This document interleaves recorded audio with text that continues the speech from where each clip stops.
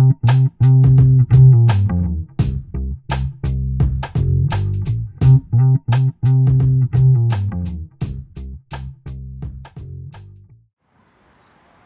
has it on the street, Maxie, that you're seeing a lot of Annie. Yeah, we have been. It's awful. Awful? Yes. I think I'm in love. I think it appears originally in Freud's wit and its relation to the unconscious. And it goes like this, well, I'm paraphrasing. I never want to belong to any club that would have someone like me for a member. How's it going? Rob told me he's a neurotic. So you see an analyst? Yes, but just for the last 40 years. 40? Really? Yeah, well, I'll give him one more year, and then I'll see how I feel. But strangely, I feel so relaxed around him.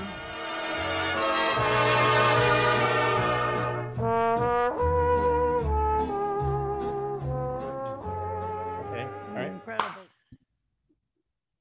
Ron Wohlman, where have you been? So good to be on Filmwax Radio, or Filmwax TV now. Yeah, that came, and that came about just because I started doing these Zoom things, and I realized why not put up the videos as well, and then I thought, well, let's just kind of call it something else, and then also bring out people like who we're about to have on, Matt and and Ellie, and I thought, it's nice to help people from all over the art spectrum, but film, of course, being mostly what I'm doing, but help and put these things on people's radar. They made a very interesting project about cast kind of remaking Annie Hall, one of the most popular, beloved films, into by casting seniors. Right. And they're going to tell us, we're going to find out all about what went into that. But how did you asked me about doing this, and I had been aware of these guys, but how did you become aware of them and their film? Well, Adam, I am the #1 Woody Allen fan, right? And I still stand by my man, and I love him.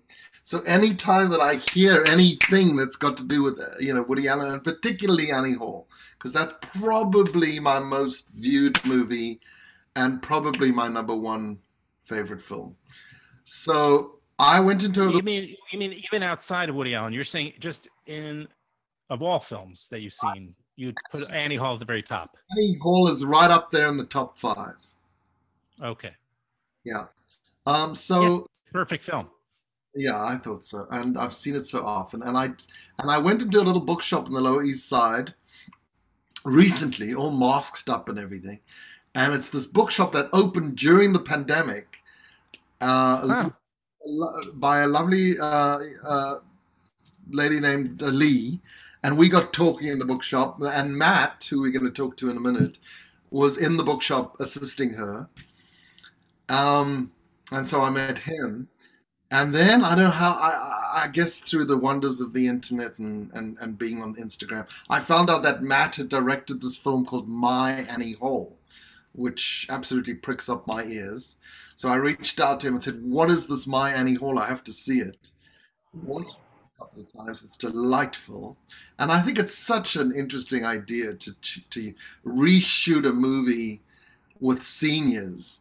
I mean, I think that idea is just tremendous. I haven't seen that done before. Especially because it's a love story. Exactly. And echo. I'm getting an echo. Did something change in our audio? Nothing changed on my side. Okay, I think I'm okay. So, yeah, because you don't see seniors. I mean, even today, there is more of it, but you don't see seniors doing the idea of doing a romantic comedy. It's refreshing. And such iconic movie and such iconic characters. And I was so curious about how they'd handle it. And they did it with such respect to Woody Allen and to the seniors themselves and to the characters that I thought, Adam, we need to talk to these kids. Well, I'm glad you did, because I got approached by them a couple of years ago when they were just releasing it. And, we were emailing back and forth, and we were starting to, I think, even try to schedule something. Again, it was for the podcast, but And things just sometimes, once in a while, things just get busy, or there's conflicts, or who knows. But it's one of those things that unfortunately never happened. So this is kismet. This is like great that you were. It's all I need. It was perfect timing, and I'm glad to finally have Matt and Ellie on the show, because I felt bad that No, this didn't.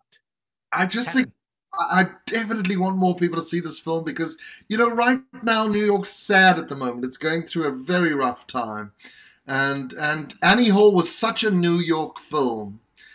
And and as they say, it's a movie about memories. You think it's flashbacks to scenes in a relationship, and this was sort of flashbacks for me when I watched it to New York, the New York we love so much. So it's such a good film to see right now. It's such a feel good film, and I thought, God, we got to talk to you and get more people seeing this film, because it's delightful. Do people need to see Annie Hall before they see My Annie Hall? I think they do. I think they do, actually. That's yeah. Probably they'll appreciate the context and the work that went into making this version. Well, everybody has to see Annie Hall. I mean, it should be anyone, all people who've ever fallen in love or going to be in a relationship. Everyone needs to see Annie Hall. But then this film right now in these times is a lovely, lovely memory of all of that. New York and love and romance, and just so great to see elderly people. What's about them, and great sense of humor. And so these guys, they did a great gig. This is a good gig they did. It's a good thing they gave the world. Well, we showed a little bit of just a few seconds of it coming into our, at the very beginning, and we'll show a little bit more of My Annie Hall, and then we'll welcome the kids. Well, I'm so old now, and I'm like a really old Jew. So anyone under the age of 30 is kids for me. Yeah, we both have young children-ish. I have 20-something children, so those are literally the kids. And I think this Jew are in their 20s too. Oh my God, are they that young? Well, we'll see in a minute. I think so. Well, thank you for booking. Let's look at another little piece of the film, and then we'll introduce the guys. Great. The incredible thing about it is I'm paying for her analysis, and I'm getting screwed. Hello. We'll be watching this. Hi, Ellie Sachs. We just talk each other up so we're happy, so we feel good and bright and optimistic about life. I love it. Yeah. Otherwise, let alone to our own devices, we'll be slitting our own wrists in a matter of minutes. Totally. Talking about how bleak everything has looked, but things are looking brighter. It's a nice sunny day in New York City. That's right. That's good. That's right. It's a nice day, and I'm so happy to be. Ron is on an island off the coast of an island off the coast of an island off of America. Right? Which is Ron, you said you're on Shelter Island? It's a very off of Long Island. What's that? Very glamorous Shelter Island. They don't even have a private jet runway here. Got it. Well known. And Ellie, are you in the city? I'm in Brooklyn. And now we have Matt. You're in Brooklyn? He comes on with music. He has his own theme song? What's going on? Yes, Matt always has an entrance song. That's one of his. I just always have music It's a on. good idea. Right. What's that? My video not working? Hold on. I could have an entrance song. Hold on, let me. All right. I think it's the Hold on, guys. Sorry. the music of Desi Arnaz or something. And Matt's got some Something like hair. Thank God. Good Yeah. good hair. When None I of us turned are 30, that was particularly- my biggest neurosis. I thought I was losing it. I couldn't focus on anything else for a full year, and it's still here. Still got it. Where are you, Matt? I'm on the Upper West Side with Ronald. Oh, good. Here, let me. Try. Okay, so we're all in very different spots at the moment. Wait, Adam, where are you? Are you in the city still? No, I'm north of the city, in an undisclosed. In an undisclosed bunker. I can disclose it. Yeah, my bunker is. I'm in the Hudson Valley actually. I'm up near, pretty close to like Bard College, that area. Nice. Rhinebeck is nearby. Hudson is nearby. So until I came across the two of you, I thought I was the biggest Woody Allen fan. And then I came across my Annie Hall. I thought, oh my God, these guys must be a bigger fan than me to make a movie like this. Because I know what goes into making a movie and the time it takes and the budget and all of that. Well, yeah, I mean, it's a funny story. I mean, the way that we landed on Annie Hall was kind of just by chance. We were working with a senior home on the Upper East Side to recreate a classic film. We gave them a list of 10 movies, and Annie Hall and Singing in the Rain were tied for first place. And well, tell them about the second place. Second place was Rashomon. I was kind of pulling for Rashomon. That was a hope of mine. It's just a film that I love, and I could have totally seen it in Central Park, you know. But right, we could have, yeah, we could, yeah, they could have done a Rashomon, but everybody had their own version of that story about not choosing Rashomon. Exactly. Right. Shula, the woman who played Annie Hall, was also really pushing for Rashomon in Japanese, but for obvious reasons, we could not do that. So Shula and I were part of a coalition that was really pulling for Rashomon, but you know, we landed on Singing in the Rain and Annie Hall. And Matt and I decided, I mean, we had a very serious conversation where we looked at each other and we were like, can we really create rain? Like, can we figure out how to really recreate the rain and make all of this happen? And we were like, this is probably going to be really tough. We're on the Upper East Side. We're telling a story about a group of people who kind of slot right into the film. So it just, Annie Hall made sense. Well, wait, just let's go back a little bit. What were you doing at this old age home? Why were you there? So we'll give you, hold on. Yeah, we jumped ahead. Hold on. So years ago, I was visiting my grandmother in Cincinnati. I took her out to lunch and she kept asking me the same question over and over again, how's school? At this point, I'd been out of school for years and she had early onset Alzheimer's. And I realized our relationship moving forward was not going to be the same relationship we had growing up. And I knew that music, I knew with people with Alzheimer's and dementia that music was super important to tapping into past memories. So when we got back home, Casablanca was on TV and that was one of her favorite films. We started watching it and almost immediately she started reciting some of the lines of one of the characters. So I just jumped in and started playing the character opposite her. And I realized through film, we could still maintain that meaningful relationship. So, you know, I was an artist and I thought this was an interesting idea. So when I came back to New York City, I knew I wanted to take this idea and do it on a larger scale, to remake a classic film starring older people, not necessarily with dementia or Alzheimer's, but I thought the idea of recreation was interesting. The problem was I had no idea how to do it, even though for me, film was always the goal. I was doing art for 8 years at the time. I heard about this girl who was doing directing theater and improv in prisons and other fringe communities, and I got connected to her. And I said, listen, I got this crazy idea. I want to remake a classic film starring older people, but I have no idea how to do it. Right, so that girl was Ellie Sachs? That girl was Ellie. And she was like, well, I do. Wow, that's a great story. Yeah. Yeah. And then that's why we ended up, that's how we ended up, and I'll let Ellie kind of take it from here, but that's how we ended up on the Upper East Side and with this older community. Yeah, well, so this was like the first thing Matt and I did together, and we've been pretty inseparable, like art-wise since, but this project started like a really big thing for us. And, you know, when Matt came to me with the idea, I was like, I love it. This is so great. And it kind of reminded me of the work I was doing in prisons, but different, you know, just like telling a story with a group of people who don't often have their voice heard in the mainstream. So what was really interesting is we took this idea and I thought it was like an ironclad pitch. I was like, who would say no to this, right? Like, this is so much fun. We took this idea to over, I think, 20 senior citizen centers and homes in New York City. Every single one said no, except for one. So why? What were they afraid of? Or was it? The sort of, you know, rhetoric was just kind of like, oh, our people are too frail, they're too old, they can't handle this kind of thing. Yeah, and also Ellie and I coming in, we're not social workers, so like, who are these weird artists? Like, yeah. So there's all this red tape about if you want to work with seniors and come into a center. I mean, now COVID, it's like impossible, but pre-COVID, it was already super difficult if you didn't have an MSW.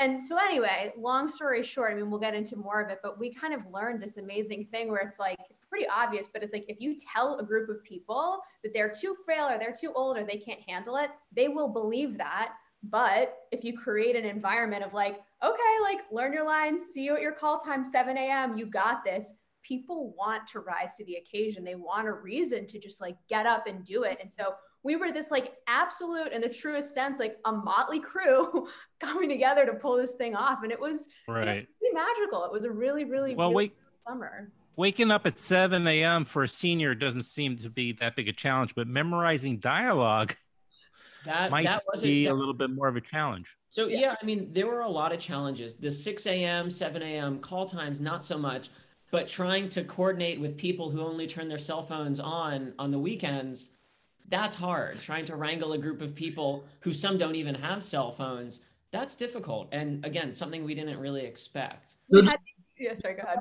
Very flexible shoot days where if people were tired and didn't want to keep working, you'd say, okay, see you tomorrow. Or was it like very strictly run?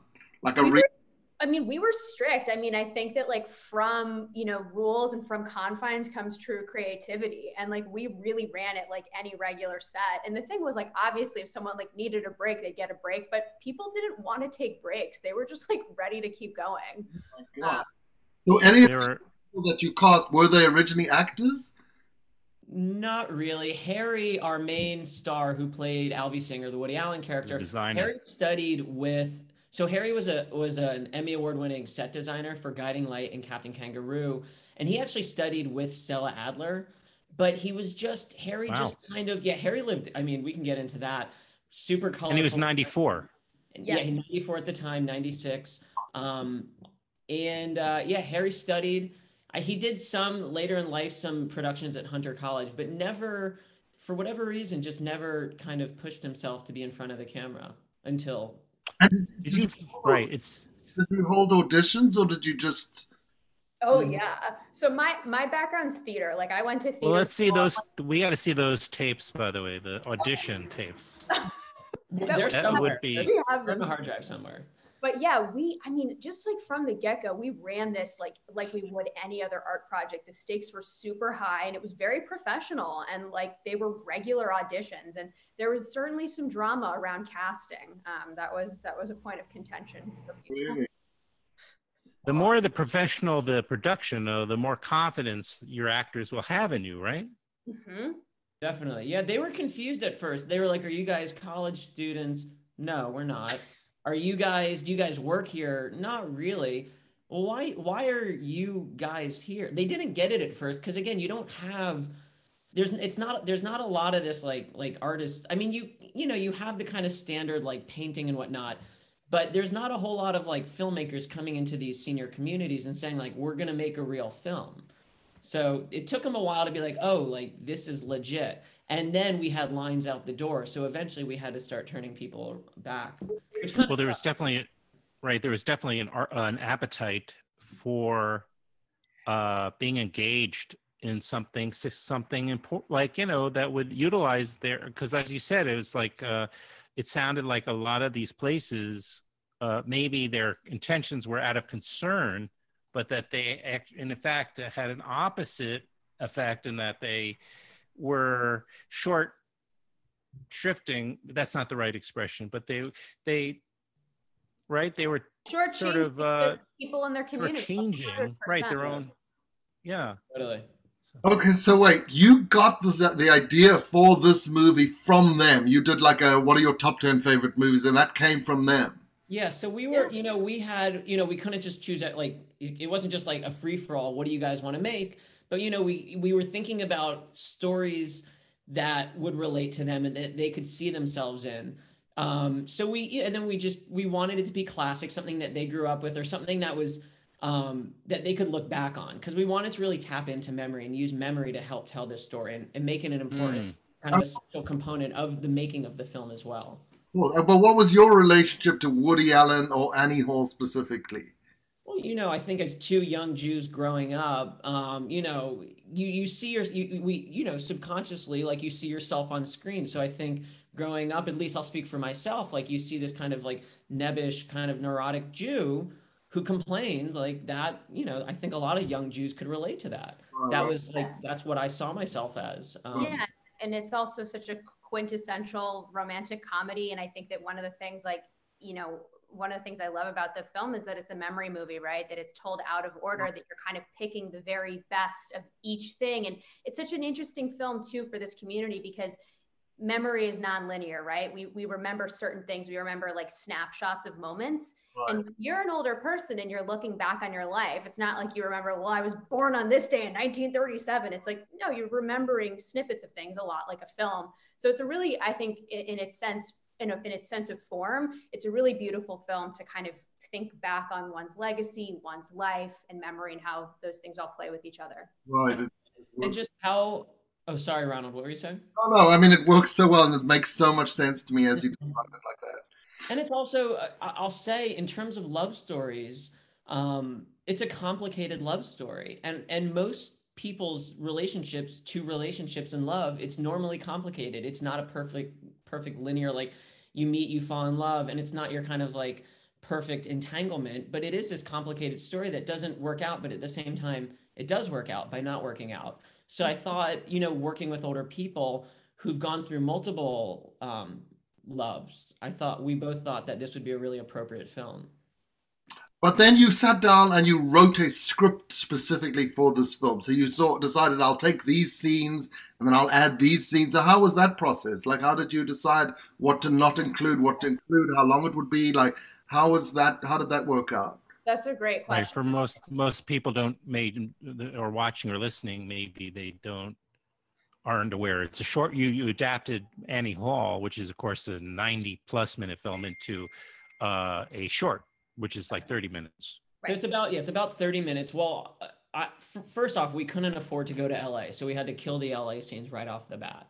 Right. Yeah. And I think the first thing we did was we really thought, like, what can be excised from this that doesn't speak particularly to the people that we're making this film with. So like grandparents, scenes and characters where there were like major age differentials, we got rid of very quickly. Right. And we really just honed in on the relationship. And I think, you know, for me and Matt, this was like such a fun process because I think like in theater, a lot of the time, like the way you learn to like put on a play is like you put on classics, right? And so you're like taking a Shakespeare play, recontextualizing it and like doing it with your friends, finding new things within the text. What was so great about me and Matt working on the script is like we were kind of in a way painting by numbers. Like we had this incredible script and we were really taking and learning from it, thinking about the people that we were working with, how could we tweak the scenes to really fit with their personalities. And then once we had a kind of rough pared down draft, about 40 pages, we would bring that into the rehearsal process with our seniors and they would do a lot of improv. And so we would really pull from them and then put that back into the script. So by the time we were ready to shoot, it was this incredible sort of like hodgepodge of everything. It was like really like the best of everything. And we felt like super confident when it was time to shoot. I just think it's so brave because you're working with material he's a legend, he's a comedy legend. And you're working with that material, but then you also want to introduce some of your own sort of material. And so I feel like that's scary to me. Like, how am I going to get there? Like, how's it going to live together with his stuff?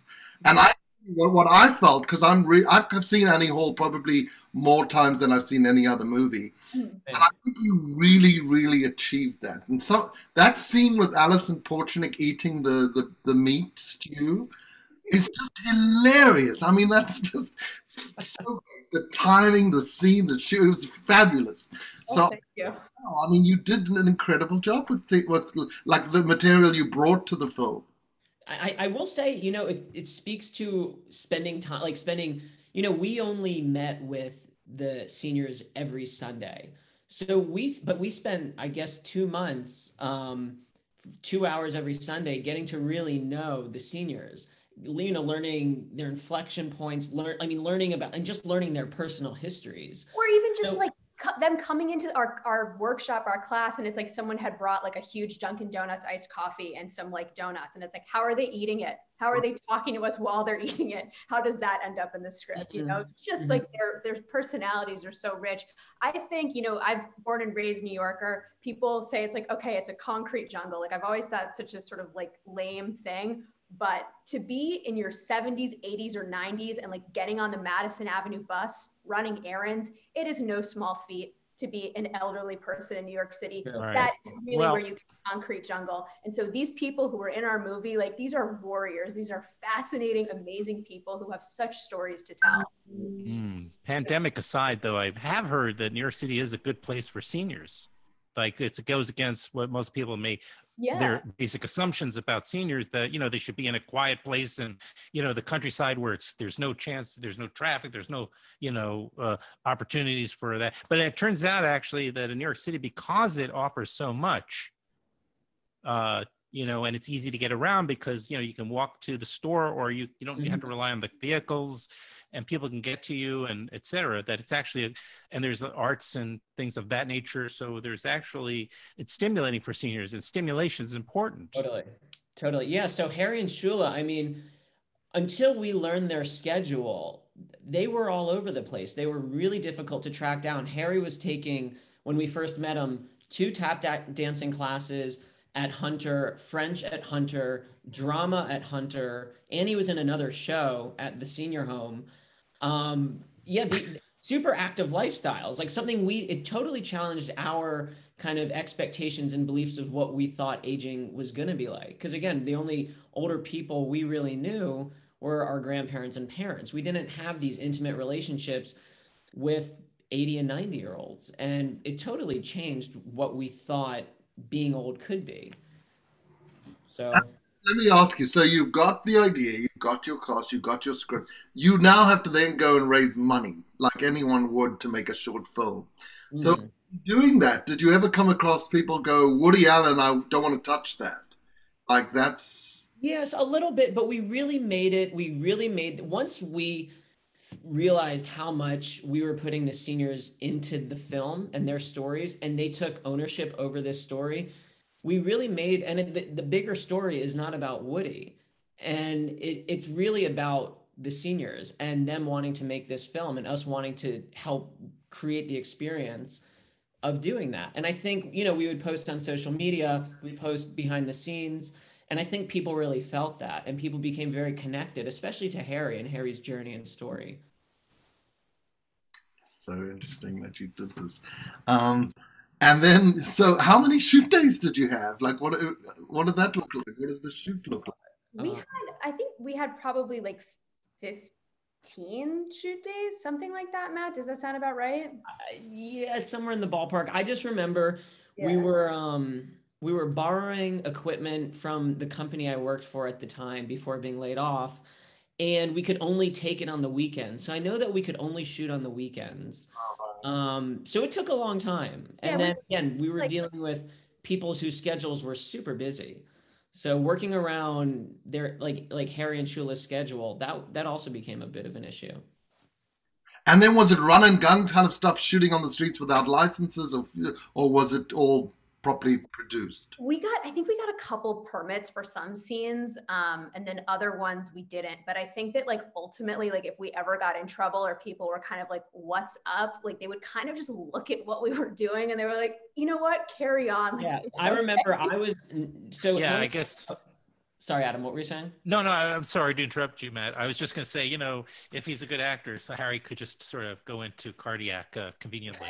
So they, okay, sorry, we'll leave you alone. Go ahead, continue, please. So not so off from that, but Ellie and I co-directed this, but we also had by the nature of working with non-actors and people who are in their 80s and 90s in 95-degree heat, we also took on other roles of popsicle bearers, and I was Harry's personal fanboy every weekend and had this squirt fan that he insisted on being in between takes being squirted in the face. Oh, that kind of fanboy. So he needed a literal fanboy, a quite literal fanboy.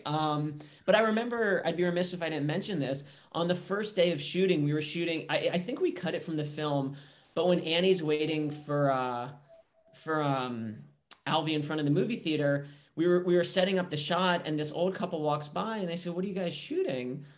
and somebody says, "Oh, this Annie Hall Senior remake," and the woman lit up and she was like, "Oh," because we shot in a lot of the real locations, and she lit up and she said, "Oh my God, I was here for when they shot the original scene here." That's It great. just felt like this really great kind of way to launch into the production. It's a movie that so belongs to New York City and to Jews and just like romance, and it's one I find one of the most romantic movies made in New York. Yeah, me too. Well, Annie Hall is not a Jew. No, She's definitely not. not. But the overall kind of vibe of the film is so Jewy. inherently Jewish. Of course. No, Yeah. I mean, that is I think Annie Hall is probably, the most, I mean, in the last, let's say, 50 years. Are we past 50 years with that film yet? No, I guess it came out in 76 or 77, right? Yeah. So we got a bit of a ways, but I mean, it's probably the favorite that everybody seems to agree on is maybe right the template for a romantic comedy, the urban romantic comedy. And so, guys, tell me, so you want to do Annie Hall? Do you go to approach Woody Allen? Is there any kind of looking for permission or? There is definitely, I mean, listen, Woody Allen and his company, they sue people. Right. So we were definitely, when we landed on the film and the seniors chose it, there definitely was this, like shit, like how are we going to legally do this? And then we realized we weren't going to legally do it and we should try to get permission. So Well, no, our whole thing was get forgiveness later, and that's kind of what we went by. And then when we found out we were in the going to be in the New York Times with this whole thing, we found out through the reporter, the journalist at the Times, that the publicist through Woody Allen had okayed the project. That's what it was. That was really our only kind of interaction. That was the only way that we had heard and found out. And you know what? Like, good enough. Like, great. Yeah, he gave his blessing, and then he's like commented. There was a New York Post article, and he commented again, and so he kept kind of giving they can do whatever they want. I don't know why they would want to work with older people, but they can do what they want. So You know if he's sold or not. Yeah. No, we don't know. By the way, I don't even think I mean, I know he doesn't watch his film, so I don't know why he'd watch a senior remake of his film. So.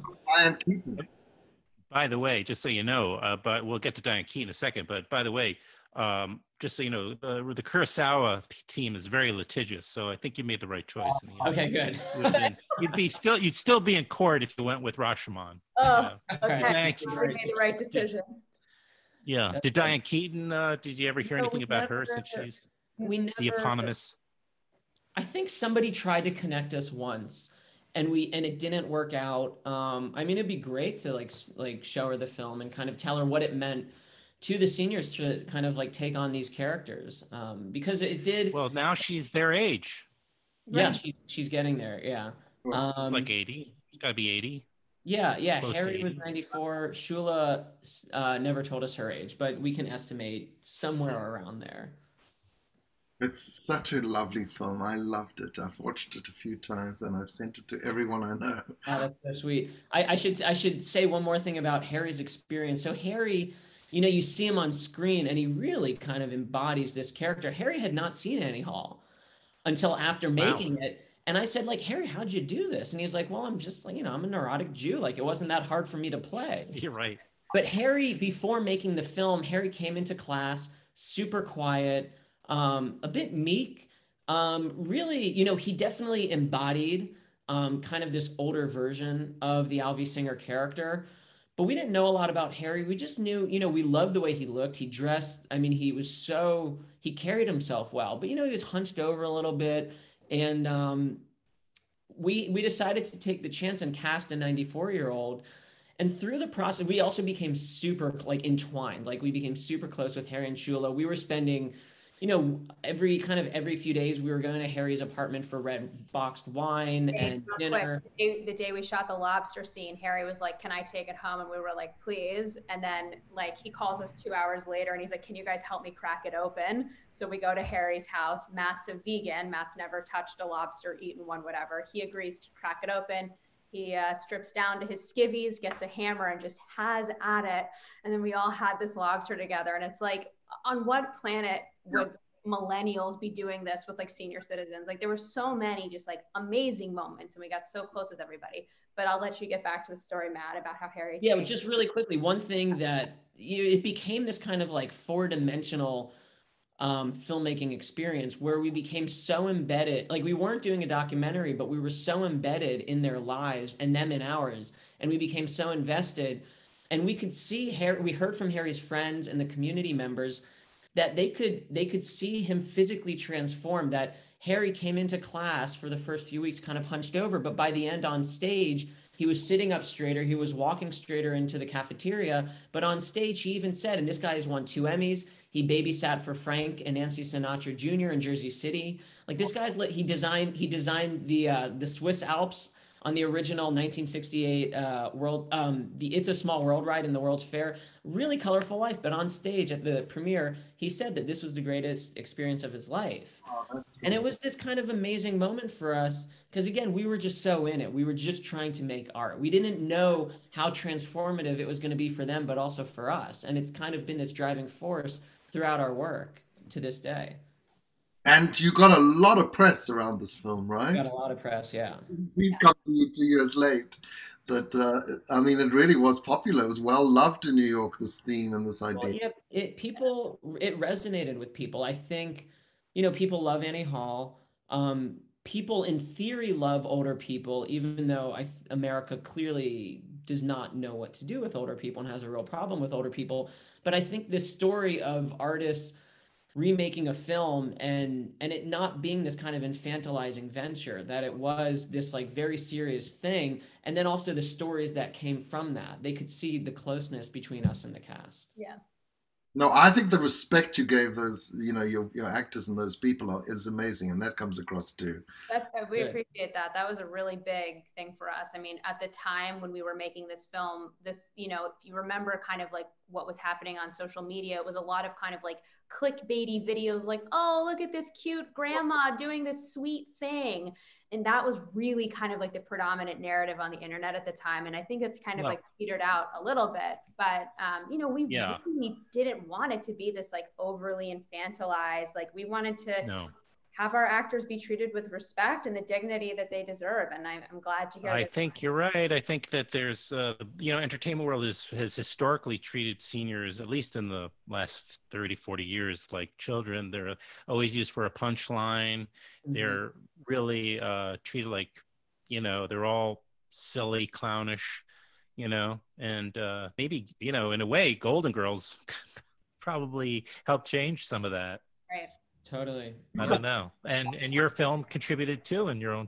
They didn't even shy away from the sex scene where Alvy's kind of hitting on her and she's reading in bed and going. No, one of our only complaints from the cast was that there wasn't enough sex.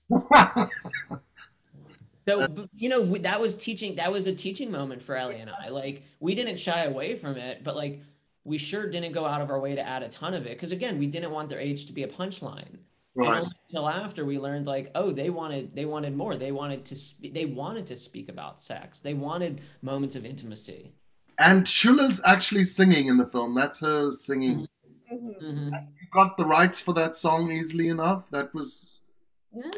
Yeah, you don't have to. When you have a short film, it's not going to be as much of an issue. Yeah, I think because you're not charging people for it. No, nobody made money off this. I mean, this was like the larger narrative of what we did was the unintentional goal and kind of the takeaway when you watch this film and you see the seniors kind of rise to the occasion.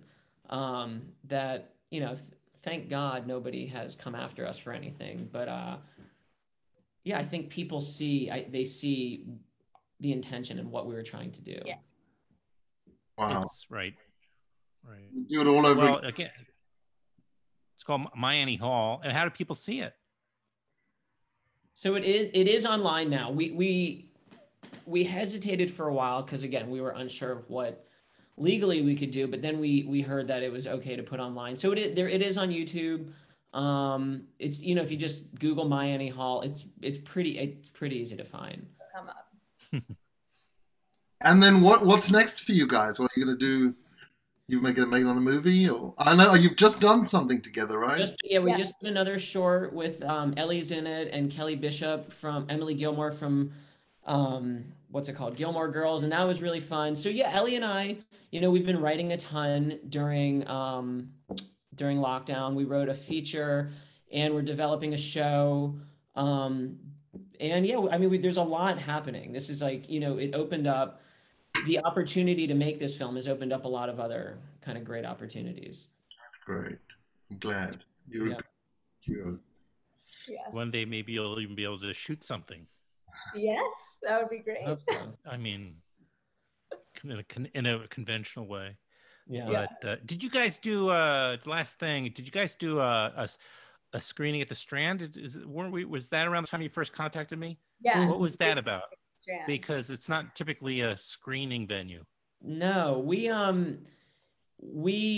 got invited to it's just it's two New York institutions. Like the film we made and just like the characters we used, all the seniors, it was just such and Annie Hall, it's such a New York film.